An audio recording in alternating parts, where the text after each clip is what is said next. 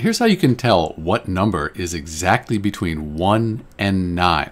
So there's a few ways you could do this. You could use a number line to reason this out. But what I like to do is take the two numbers, add them together, and then just divide by 2. So I'm taking the average.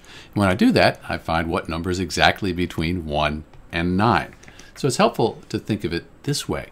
We have a plus b divided by 2. And we'll just call this a and this b. So 1 plus 9, and we divide it by 2. And so we have 1 plus 9 is 10. And then we just bring the 2 across.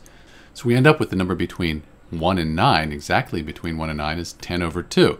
And since 2 goes into 10 5 times, we can just say that's equal to 5. So the number exactly between 1 and 9 is 5. So it does seem a bit strange that 5 is exactly between 1 and 9. Let's look at it on a number line here.